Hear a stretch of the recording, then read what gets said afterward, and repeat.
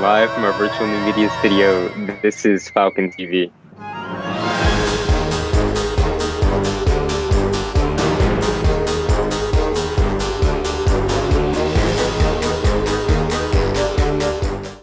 Welcome back, everyone. To kick things off, we want to share a message our principal, Ms. Berger, has to say. Hey Falcons, Miss Berger here. First of all, I want to say congratulations to all of you that got the perfect attendance certificate. We're going to be doing a raffle and having some prizes soon, so make sure you're coming to school every day. I'm standing out here between all of our fields and courts, getting ready for next week, where we're going to have our varsity players coming back for conditioning. So we're going to let you and your parents know exactly what's required. Pretty soon, we're going to have you all out here getting ready for sports. Can't wait to see you. And remember, Falcon Fever, catch it. Thank you, Ms. Berger. Now, here's Ev. Thank you, Carlos. Hey, Gerson, so how have your classes been going? Well, you know what? My classes have actually been good. A few technical difficulties, but we got it. We got it. That's good, that's good. Getting your homework in on time? Definitely. Most definitely.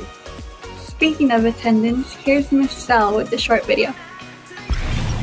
Good morning, Valley Falcons. This is Miss Sel, your outreach consultant, letting you know that October is Attendance Awareness Month.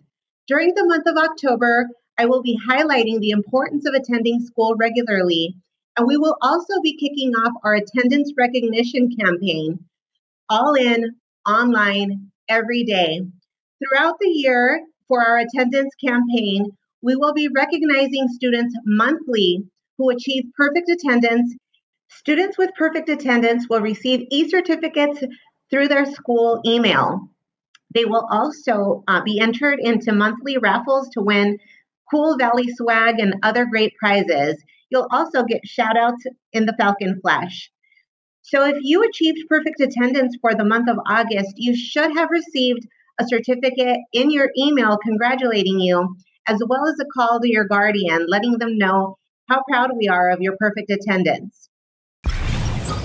And now on to today's Falcon Stories with Christina.